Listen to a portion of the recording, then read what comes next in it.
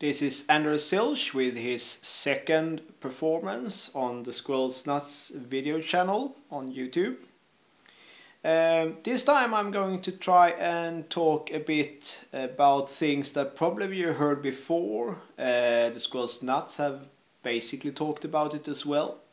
But I thought I could get a good solid repetition of some main features to become better Battlefield 3 players.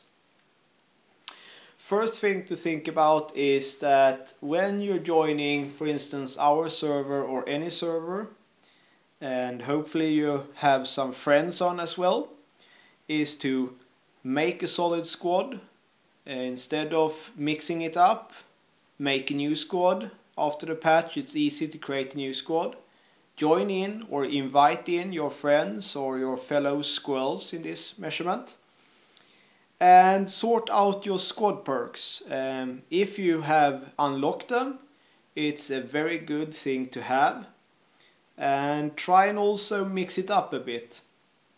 And talk among each other in which way you're going to play. For instance, if you're aiming to try and drive tanks on a big map as Caspian Border, you should go a mix of support, engineer and assault. And why this combination, you may ask? Well, the assaulter can revive an engineer that's repairing a tank outside.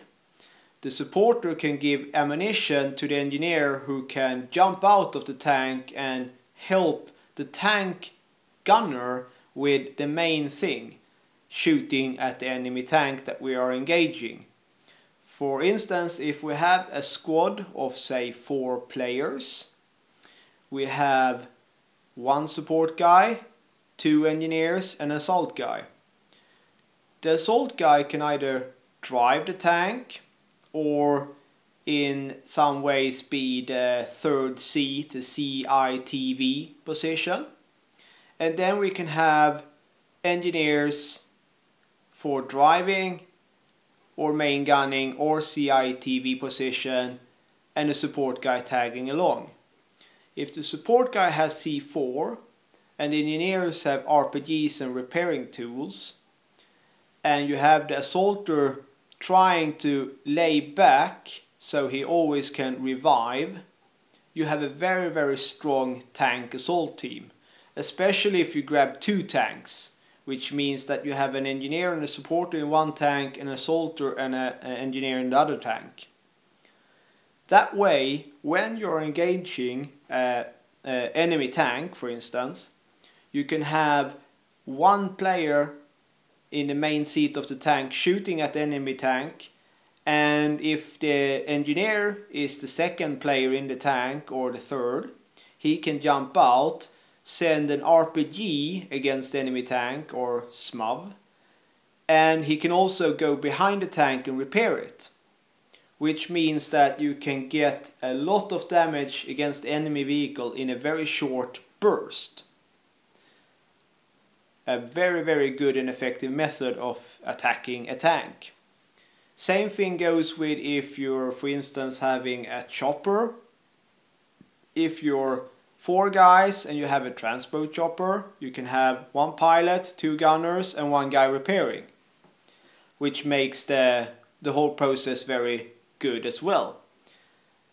In that case, you can also select to be mostly engineers, and you can then do things like repairing and gunning, jumping back and forth in the seats of the chopper. Another fun fact that we actually discovered a while back is that you can drop C4 from a chopper on top of tanks and blowing them up, or jeeps for that matter. A very good measurement to keep down the enemy vehicles, and a bit surprising for many of them. That was a bit about general fighting procedures. There is tons of different methods you can go about things, but generally when you squad up and you team up and you use Team VoIP and you try and communicate not only within your 4-man squad but in the team in its full, you can become very, very effective. Communication is a key to success in 9 out of 10 fights.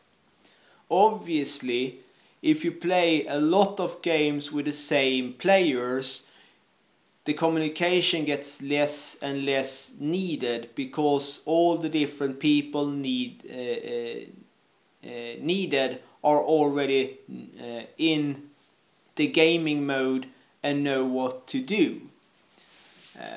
I have been in instance where I, for instance, haven't said that much, but still been in a squad and a team that have been very effective because I have selected a position, I selected a squad perk, and I tagged along with my squad.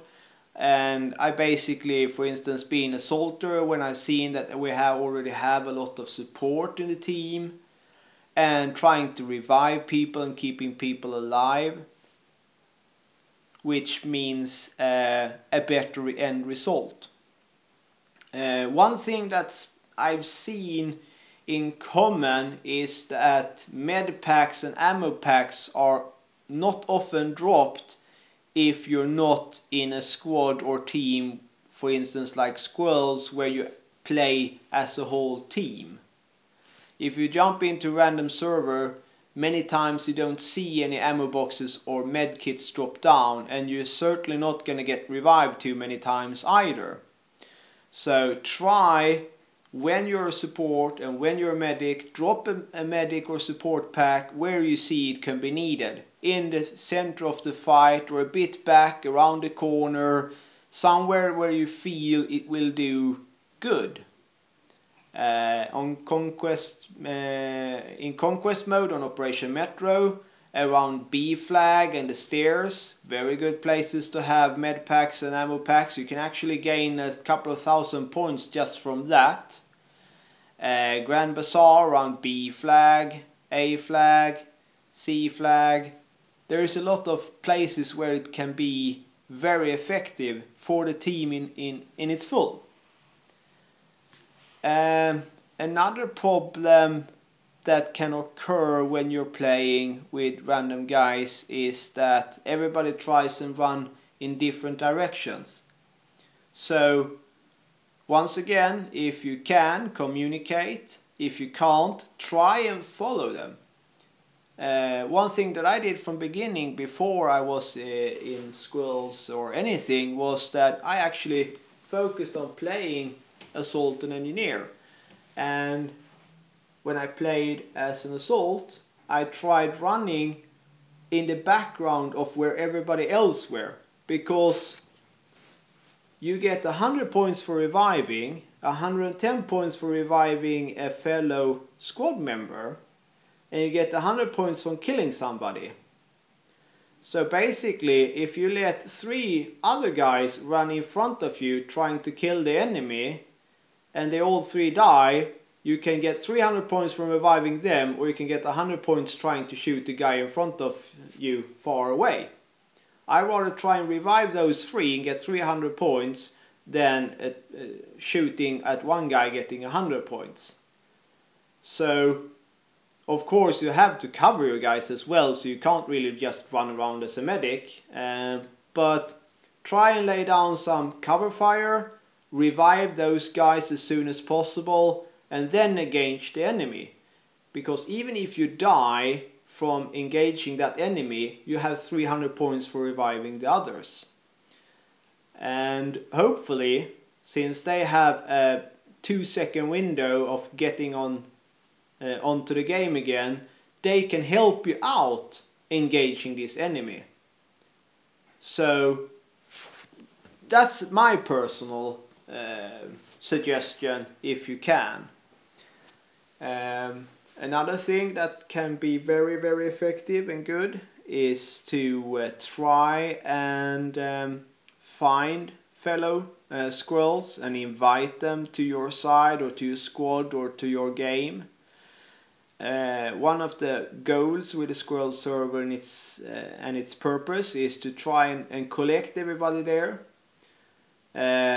Very cool and very fun thing would be to have 12 versus 12 squirrels and then mixing it around and playing a lot of games against each other and not really focus on winning in that measurement, because we're all squirrels and we all like to win and we all hate to lose, but to try and play as good and as long as possible.